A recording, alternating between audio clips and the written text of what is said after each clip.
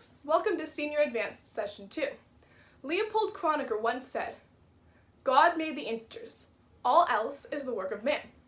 He said this during a time period where it was particularly controversial whether or not man discovered math or man created math, and in his opinion, it was a combination of both. Today, we're going to be discussing some of the applications of the integers, which Leopold Kronecker claims are man-made. Okay, let's look at the first topic we'll be discussing. Topic number 1 is numerical properties. We're just going to be discussing numbers and how to use them.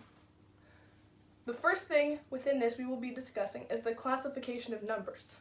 Some such classifications are rational numbers and irrational numbers. However, we're going to be discussing those in a lot more detail after we discuss classification. The next topic we're going to be discussing is logic. This is probably going to be the largest portion of the lecture. We're going to be discussing converse, inverse, and contrapositive, which you've probably been exposed to if you've taken an introductory geometry course. However, truth tables are a more advanced concept, and unless you've taken a course specifically centered around logic, you've probably never seen them before. The last section, and probably the most important section, is going to be on proofs. Now we're going to teach you various methods you can use for proving things, from pure logic to contradiction to induction to pigeonhole. We're also going to be talking to you about some of the vernacular used when asking you to prove something so that you know exactly what you're trying to prove, rather than being in the dark and just trying to guess what the question's asking you. Let's start with our first section, numerical properties. This section is covered in the lecture notes, and I'd appreciate it if you had your lecture notes on hand. I'm going to be telling you to do the practice problems in the lecture notes as we cover the material. Right now, we're going to begin at the top of the lecture notes at classifying numbers. So please, get your lecture notes out or print them if you don't have them yet. As you probably already know, the integers are all numbers with no decimal expansion after them. These include positives, like 1, 2, and 3, 0, and negatives, like -1, -2, and -3. What do we call these various subclassifications? Well, positive integers are called the natural numbers. They're the counting numbers that you learn first. 1, 2, 3, 4. Whole numbers include all of the counting numbers as well as 0. And negative numbers, negative integers, are the ones that are simply the negative counterparts of all of the natural numbers. If I tell you to name a positive integer, you cannot name 0. As we know, 1, 2, 3, etc. are the positive integers. However, if I told you to name a non-negative integer, you could name 0. Same goes for negative integers. If I said name a negative integer, you can't name 0, but if I said name a non-positive integer, you can. So asking you to find or to prove something for all non-negative numbers means you have to prove it for 0 as well. But saying you have to prove something for all positive numbers means you don't have to prove it for 0. The next level up is rational numbers. Rational numbers include the integers. Rational numbers are any numbers that can be expressed as p over q, where the fraction is in lowest terms, meaning p and q have no factors in common. The numerator and the denominator must both be integers, and only one of them can be negative. For example, 3 is 3 over 1, which is p over q. 3 and 1 are both integers, meaning 3 is a rational number. 2 over 4 equals 1 over 2. Since 1 over 2 is in lowest terms, 2 over 4 is a rational number. Lastly, 2 over 7 is a rational number. It's already in rational number form. It's expressed as 2 over 7. These are both integers, and they're not both negative, which means that 2 over 7 is a rational number. Irrational numbers are the vast majority of all numbers. They are numbers whose decimal expansion repeats on forever. If you took pi, you could never ever write out its entire decimal expansion because it's infinite, and you can't try to summarize it because it never repeats. This is the very definition of irrational numbers. Numbers with infinite decimal expansions that never terminate and never repeat. As practice is 2.7578 repeating forever, or this number, rational or irrational? The answer is that it is rational. This is because it repeats. Remember, irrational numbers never terminate or repeat. If you didn't get that, please look over the material again, read the top of the lecture notes, read 2.1, make sure you understand this material because it's going to be critical for moving forward in the lesson. Before we move on, try the practice problem under 2.1. The practice problem says to prove that if p over q is in lowest terms, that p squared over q squared must also be in lowest terms. Moving on, we're going to be discussing rational numbers. However, since we've already discussed the definition of rational numbers, we're going to be discussing how we can turn a repeating decimal, like the one we saw in our practice problem, into a fraction. At this point, you should be around right here on the notes, at 2.2, turning a repeating decimal into a fraction. How do we turn a repeating decimal into a fraction? Well, first, we label the initial number as x. Then, we multiply it until we have the same decimal expansion on the right side of the decimal point. In this case, we need to move the decimal point 3 spaces because it repeats for 3 digits. This means we have to multiply by 1,000. So, 2,549.549 repeating equals 1,000x. Then, we subtract this from this, and we get 2,547 equals 999x. So, we get that 2,547 over 999 equals x, which simplifies to 283 over 111. And that's how you turn repeating decimals into fractions. There's a practice problem on page 2, right here, that you should try now to make sure you have a good understanding of this. There are 2 kinds of irrational numbers, algebraic and transcendental. Algebraic numbers, such as the square root of 2, can be solutions to polynomials that have rational coefficients. The square root of 2 is a root in this polynomial. Notice that the polynomial has coefficients 1 and -2. This means that the square root of 2 is a solution to a polynomial that has rational coefficients 1 and -2. However, one of the few polynomials that pi, a transcendental number, is a solution to, have to have pi as the coefficient. There's no way to create an equation, no matter what we use as the power of x, what other terms we put in there, with only rational solutions, of which pi is a root. The only way to make pi a root of a polynomial is to make pi one of the coefficients. But pi is not rational. Thus, pi is not a solution to any polynomials with rational coefficients, and thus is not algebraic. All non-algebraic numbers are considered transcendental.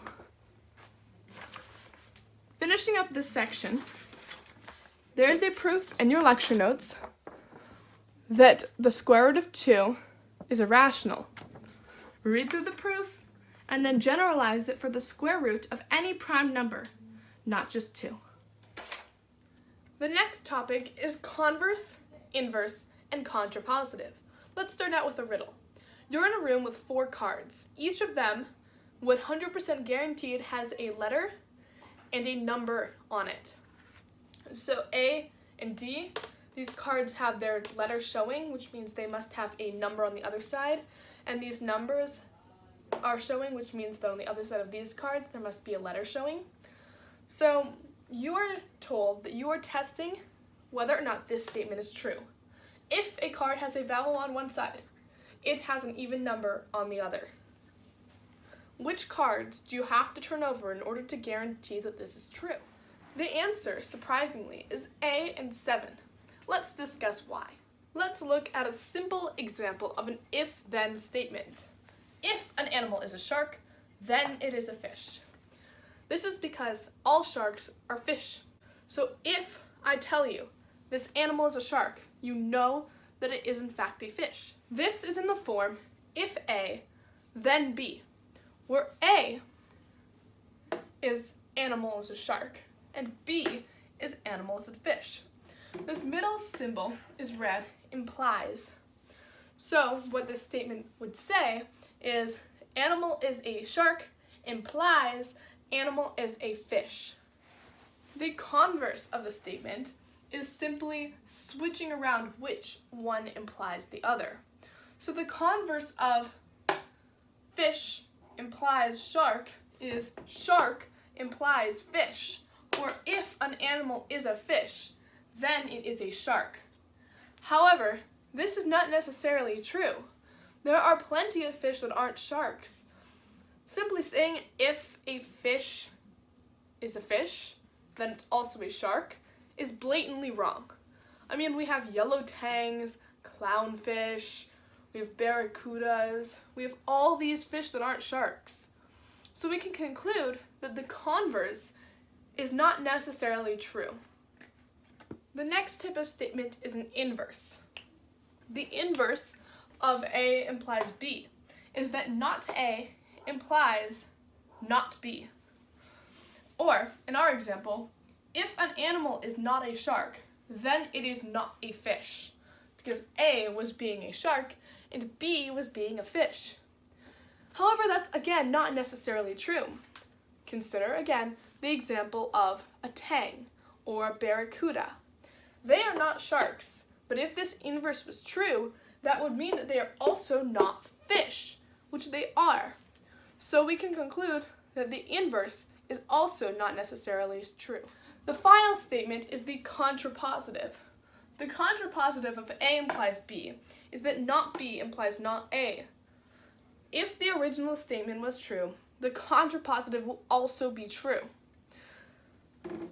Our contrapositive is, if not a fish, then not a shark. And that's true.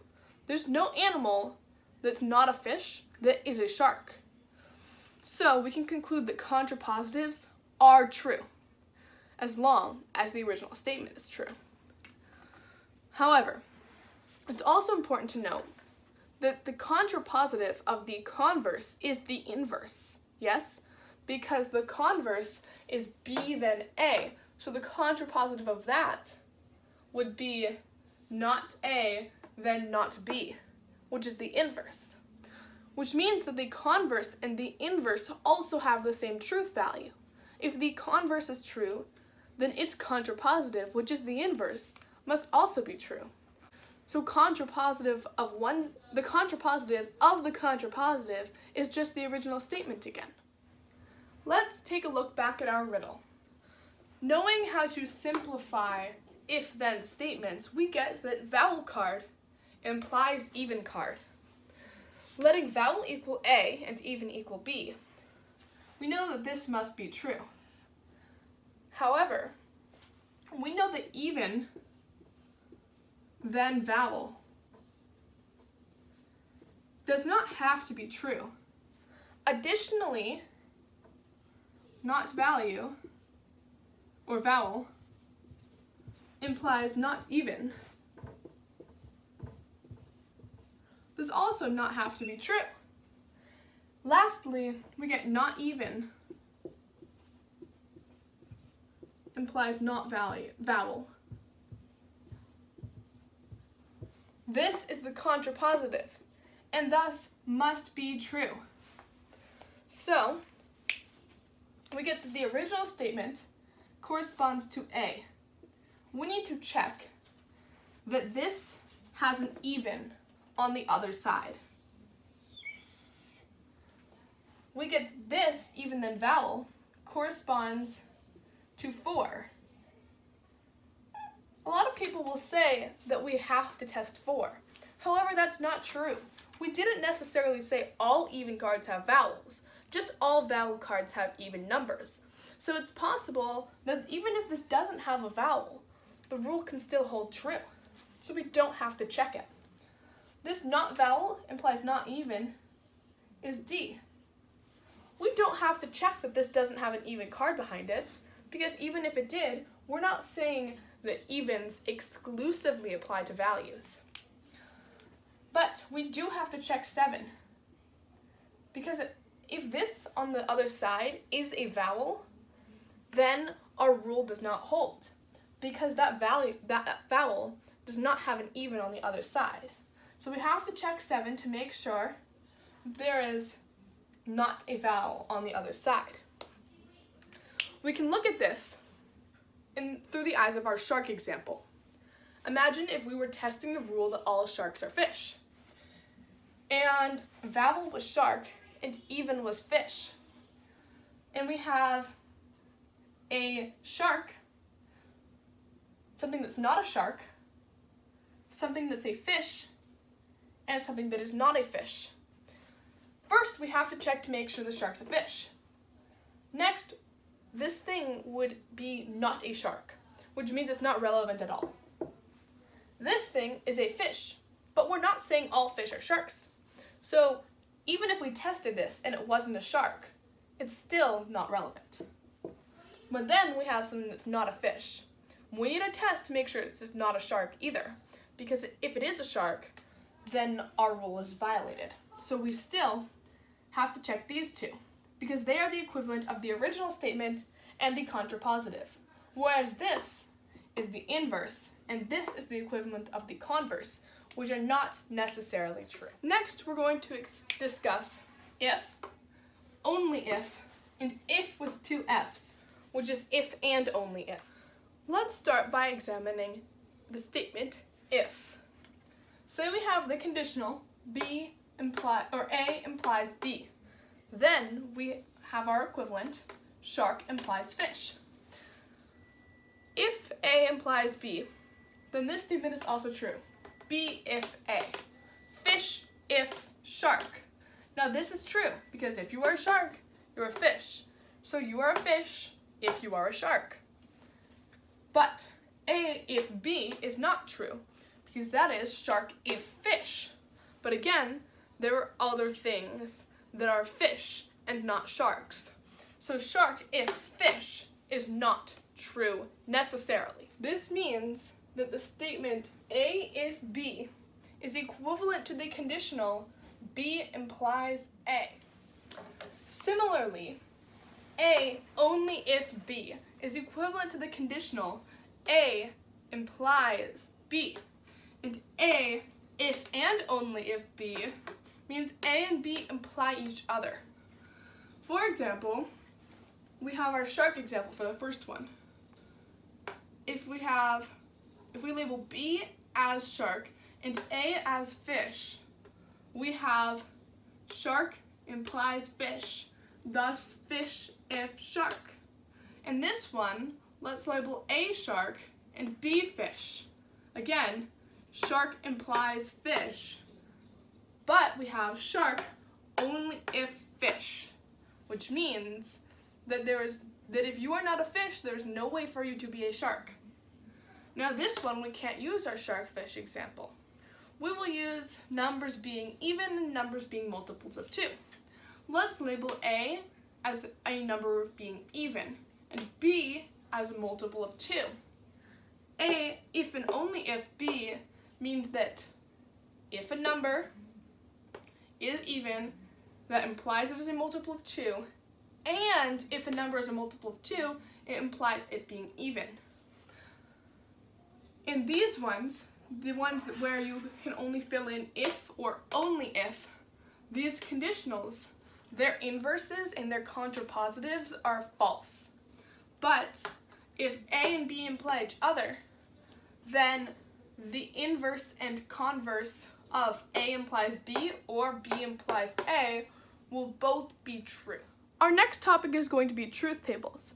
Before we jump into this topic, in your lecture notes, at the bottom of the second to last page, there is a space for you to prove that if and only if Q is true, then Q if and only if P is also true. Try to prove Y in the space below. Now we're going to learn about truth tables. The first symbol we're going to learn about is this one. It means and. So we have two statements, A and B, and we're trying to find the truth value of A and B. Whoops. So let's look at A and B. Are A and B both true when A is true and B is true? Yes. When A is true and B is false, are they both true? No. So the value of A and B is false. This same logic applies to the rest of them.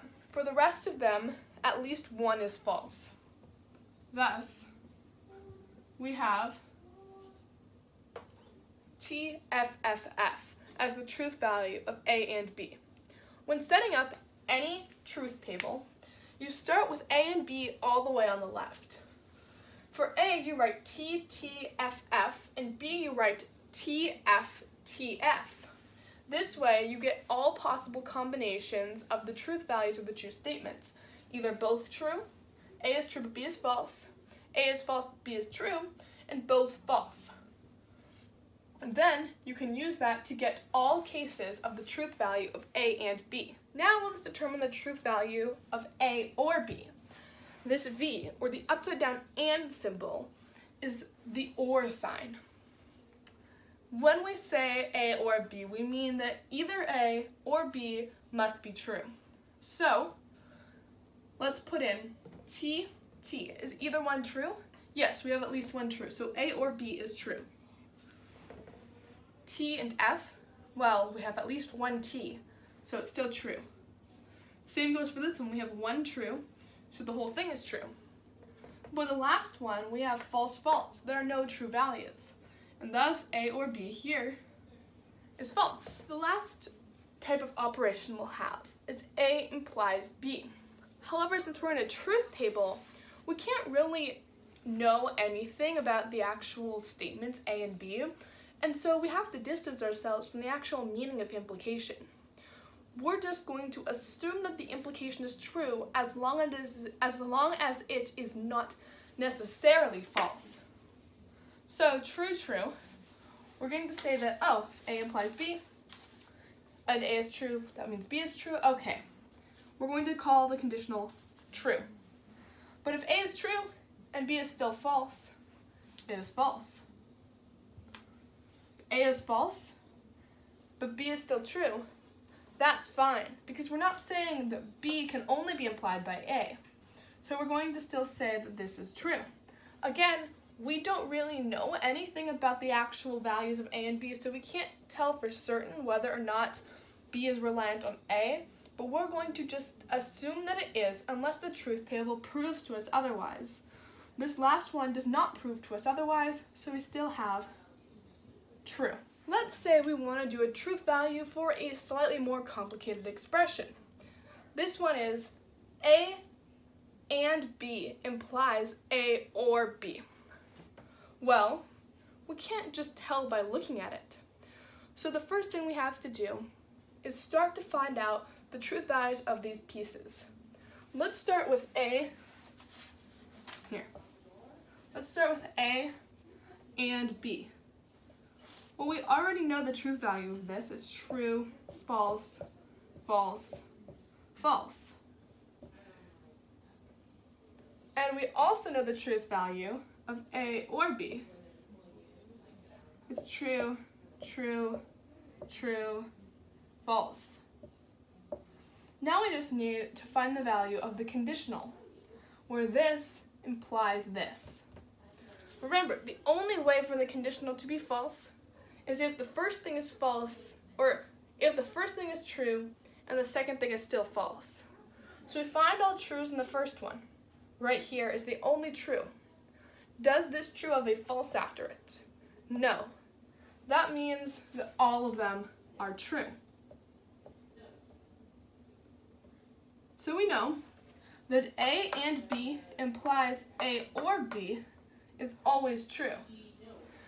Now, what if we had this, that they imply each other?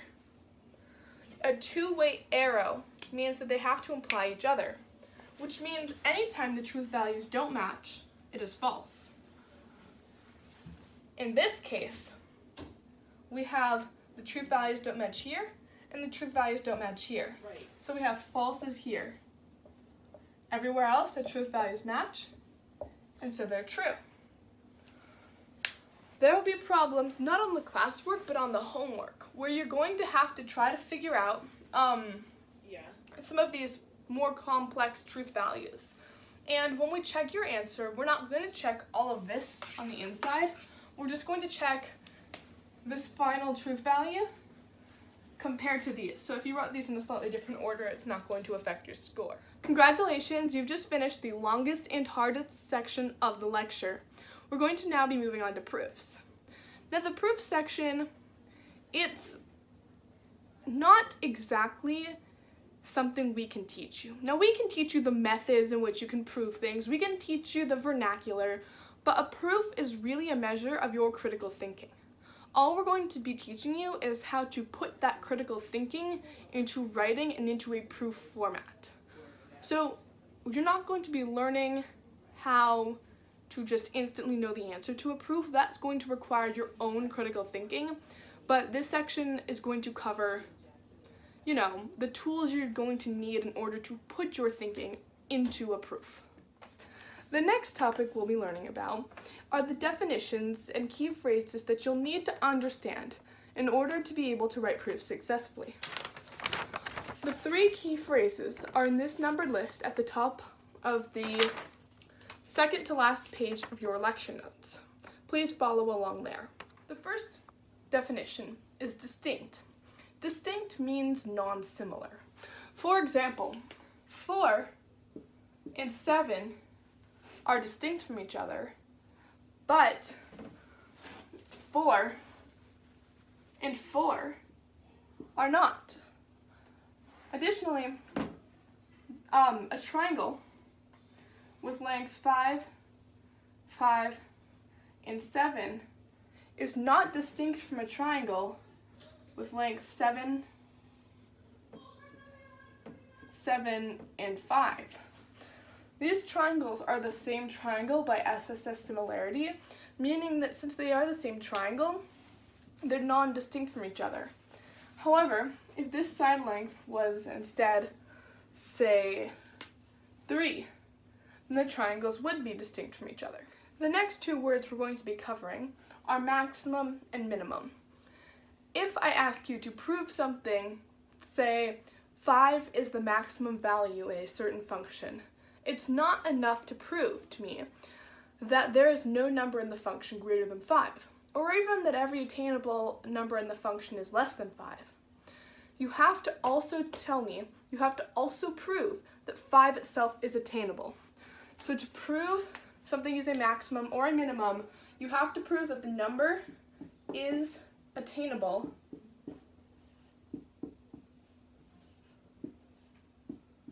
as well as the fact that it's bigger than any other number you can get.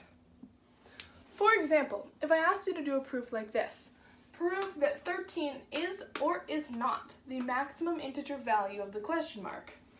You may start by looking at the triangle inequality, knowing that the question mark has to be less than 7 plus 5, which means the question mark, or all values of the question mark, have to be less than 12.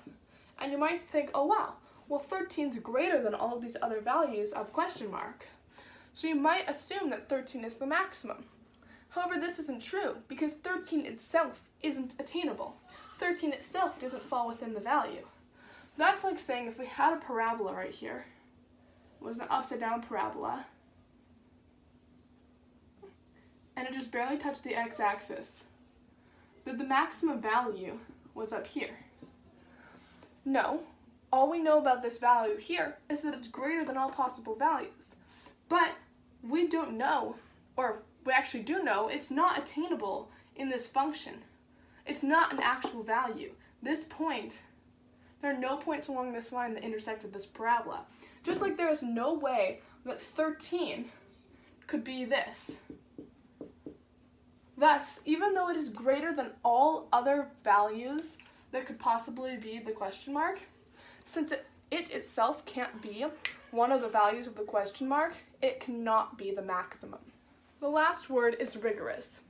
Now this might seem like a hard and long word, but it's actually really simple. The only thing you need to know about the word rigorous is that it means that the proof is complete and that the proof doesn't have holes. Proof by contradiction at first sounds pretty complicated. However, it's actually really simple. Say we wanted to prove that the square root of -1 does not equal 1. We wanted to prove that. Well, the first step in our proof would be to assume it does equal 1. Then, carry out a process of steps showing how assuming this leads to an incorrect result. For example, assuming this would mean that the square root of -6 equals the square root of 6. Squaring both sides means that -6 equals 6. Thus, since assuming this leads to an incorrect assumption or an incorrect statement, we can actually conclude that this was a false assumption in the first place. Essentially, assuming this breaks math. I'm not going to give you an example of a difficult or complicated proof by contradiction because you have one in your lecture notes. The proof about the square root of -2 being irrational is actually a proof by contradiction. Remember, the first step was to assume that the square root of 2 was rational. Thus, the proof that the square root of 2 is irrational is a proof by contradiction. Proof by induction is one of the best ways to prove something. It's simple and it's quick. However, one of the main downsides of proof by induction is that it only works for integers. You can never really use proof by induction to prove a statement for everything. Here's why. Say we wanted to prove that 2k over 2 equals k.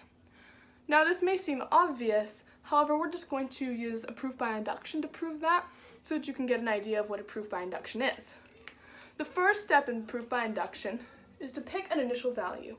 Say k equals 0. Then you plug in 0 for it and see if it's true. If it's true for k equals 0, then your first step is correct. Then you plug in k plus 1 and you see that this is true as well. If it's true for k plus 1 and it's true for k equals 0, then it's true for 0 plus 1, which is 1. And it's true for that k, so it's true for 1 plus 1 equals 2. Thus, it's going to be true for all whole numbers, from 0 all the way to infinity. However, it's only going to be true for whole numbers. You don't know if this is true for 1/2. You don't know if this is true for -3. If you wanted to prove it for halves, you can plug in k plus 1/2 and get for all multiples of 1/2. It will be true. If you wanted to go negative, if you wanted to get all the negative integers, you could prove k minus 1. However, there will be no way for you to prove it for all irrational, transcendental, every single number. That's not a thing you can do with proof by induction. So, if your goal is to prove something for every number, proof by induction is not the way to go. However, if your goal is to prove something for every integer, proof by induction can be a very useful tool. The last principle that you're going to need to learn in order to be successful at writing proofs is the pigeonhole principle. It's a really simple principle, but once you figure out how to apply it in proofs, it can be really useful.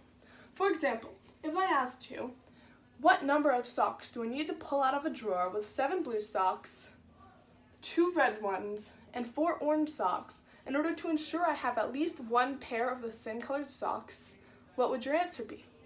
Well, let's start with 1. 1 sock, we certainly can't have a pair because there's only 1, so it could be any one of these. With the second sock, if we pull out 2 socks, we could have a sock here, a sock here. There's no guarantee that both the socks will be the same color. So we can't be sure that pulling out 2 socks is going to give us a pair. If there's 3 socks, while there might be a pair that's more likely than with only 2 socks that you'll have a pair, it's still not guaranteed that you'll have a pair. You could pull out a blue one, a red one, and an orange one. However, your 4th sock must form a pair. It must form a pair somewhere because there's nowhere else for it to go. Right? We can't have 4 socks of 4 different colors because there aren't 4 different colors. So after pulling out 4 socks, we can guarantee we have at least one pair of colored socks. Now, this might not seem very useful. However, imagine you were asked to prove something else. Like, if you had a 90-degree angle and you had this vertex here and two rays coming out of the vertex at totally random angles, just as long as they're within the angle itself. How could you prove that the angle between either this ray and this ray, this ray and this ray, or this ray and this ray, that at least one of these has to be less than or equal to 30 degrees? So we have the measure of x, y, or z is less than or equal to 30 degrees. How would you do that? Well, start by assuming all of them are greater than 30 degrees, right? That all of them are greater than 30 degrees, then we have that the measure of x plus y plus z has to be greater than 90, because each of them are greater than 30. Well, it doesn't make any sense because these three angles sum to be 90. So the measure of x plus y and z can't be over 90. Thus, at least one of them has to have a value that is less than or equal to 30 degrees. And that's how you would employ the pigeonhole principle when solving actual proofs. And with that, we are done. That's all the knowledge you need in order to be successful on this week's classwork and homework. It's important to remember that the classwork is going to be in a different format than usual this time. Instead of having 20 one-point questions, you're going to have 10 one-point questions on stuff we covered in class, like classification of numbers, converse, inverse, contrapositive, repeating decimals to fractions, and then you're going to have 5 questions worth 2 points each, and they are going to be proofs. Now, I know proofs are very time-consuming, and there is a time limit on the test. However, we are going to try to give you more time on the test this time, in order for you to have time to really think about these proofs. However, in order for that to happen, we need to spend less time reviewing the lecture, meaning you need to have a really good handle on the content covered in this lecture. If you don't, use the internet, rewatch the lecture, go through your lecture notes, comment, and I will try to respond to your comments if it's before the next session on August 25th, and just do your best to figure out, understand the content presented in this lecture and in your lecture notes. Otherwise, you're going to end up having less time to take your test, which is just going to mean you get a lower score. And we want to give you that extra time because, in all honesty, these proofs are actually really fun, and we want you guys to have a chance to do them. So just remember to make sure that you understand all of this, and if you're an online student, be sure to subscribe to this channel to make sure that you know when the next videos are up, and even if you're not an online student, you should still subscribe and like the video. Thank you. Bye. Don't forget to subscribe and like. If you have any questions, you can email info@agoramathcircle.org or comment below and we'll reply back. Maybe. And if you want to see practice things or anything about us, you can visit our website, which is basically the end of the email, but without the info and the end. So bye!